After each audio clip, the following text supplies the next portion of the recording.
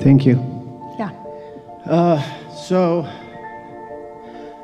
I'm very powerful. I can manifest stuff. And two things. I want to ask, how can I fine-tune it? Because the other day, I manifested a IRS audit. And I want to sift through contrast, and I feel this power, I can do stuff, but I want to materialize, manifest more than physical stuff. I want to do events and situations. And I knew I did all that. I keep doing it. Here's the thing. It's not easy to hear, our friend just now and this too, it's not easy to hear or to accept when we say things are always working out for you. Because sometimes things happen that you just as soon hadn't worked out for you in that way.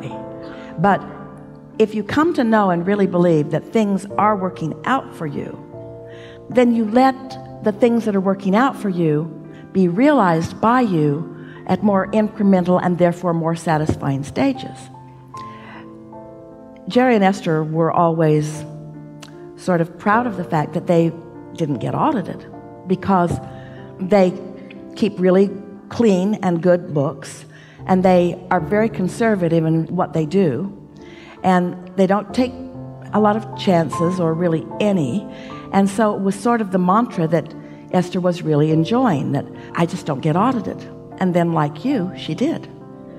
She got audited. And it wasn't something that she thought that she had been thinking about, but clearly everything that comes to you comes because there's a vibrational connection of some kind. But there was something about the inevitability of it. In other words, it's something that is happening, so you might as well just relax and go with the flow of it, because you're not going to talk anybody out of it. This is something that's going to happen. And there is something kind of nice about being in a situation where you just give in to it. And here's what happened. Esther wrote the computer programs initially for her business. And she has a really unique way of keeping track of things that she understands completely. So there's nothing that happens that she doesn't understand. And she leaves a trail that anyone could follow because she's very precise about the trail that she leads. Stay with us, it's all right. So she always presented this very satisfying, I know what I'm doing, and this is exactly right, set of information to her CPA, who then did whatever he did, and she didn't understand any of that. So he took what she did, translated it into what he sent to the government, and Esther didn't realize it until she was audited, that she was always uneasy about that every single year. In fact, she would think, well, I know what I'm doing. I sure hope he knows what he's doing. I hope he's depicting it in the way that I mean for it to be depicted. So, as the audit unfolded, all she got was compliments. Well, that's clear. Well, this is really a good way of doing that. Well, that's nice. So she not only learned that her process was a good one, but that his was too. And at the end of it, everyone was really good friends. It was not just something that took time, it did, but it was something that was really fun to do. There was no trepidation within it. Now, what we want to say to you is, you can tune yourself to the clarity of your intentions in such a way that no matter how clean your books are, if your intention is clean, it will go well for you. If you go in with confidence, not trepidation, and sincerity, not rebelliousness, how does your inner being feel about your auditor? Your inner being thinks it's a nice person just doing the job. And when you feel that way, then you're in sync with your inner being. It's our promise to you that when you sync up with your inner being.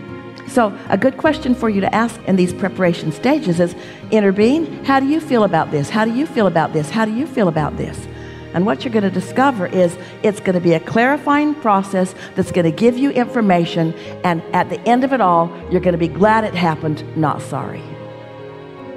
It was like that. It happened that way. Well, why didn't you stop us before we wasted all this time? Because I want to fine-tune. I want to fine-tune yes. it. I know I did that, and I've done a lot of other wonderful things, manifested people in my life, but I want to do more events. I talk to my inner being, but sometimes I'm not sure my inner being and I are communicating. I go, hey man, where are you? Make sure that you're calibrated before you start talking. Just make sure that you're calibrated. Make sure that you're calibrated when you ask the question, and then put some time space distance between the question and the receiving the answer. And then when you are in a similar calibration, meaning high flying, that feeling of exhilaration or that feeling of satisfaction or that feeling of high on life kind of feeling, that's when those answers flow into your experience. Not when you're studying the problem and looking for the solution. In other words, distance between the question and the answer. Time distance. But no distance in terms of the emotional or vibrational calibration. So get happy when you ask, get happy before you ask, and then in a happy moment, hear the answer. We find you very finely tuned. We don't know why you're questioning that. But it may be that you're trying to take score too soon, or you're not putting enough distance between your question and your receiving of your answers. Because remember, the vibration of the question is a different frequency. When you calibrate to a question, you're calibrating to a lower vibration. And when you calibrate to an answer, you're calibrating to a higher vibration. So we haven't talked about this before. Let's consider this, but this is good. So something happens, let's call it a problem, and you want to know about it. So you're talking with some counselor about it. Maybe your inner being counselor, maybe somebody else, but you're focused on the problem. And as you focus on the problem, you're calibrating to that problem, which means you're calibrating right out of range of the answer. But you sort of got to do that to explain it. But you know what happened? Oh, we have not said this before. We are so happy that you've asked this in this way. Just give us a minute. Everybody's having a good time here. In all of that time that you're calibrating to the problem, you're launching rockets of desire that are calibrating to the solution. That's why they're rockets. They're not bowling balls. They're rockets. So your calibration to the problem caused you to launch rockets that are calibrated to the solution. And that's where your inner being picks up on them. That's where your inner being remains. And you've got to then put some distance between your calibrating to the problem and your being in the receptive mode of calibrating to the solution. Never heard that clearer, have you? Did you hear it? Yeah.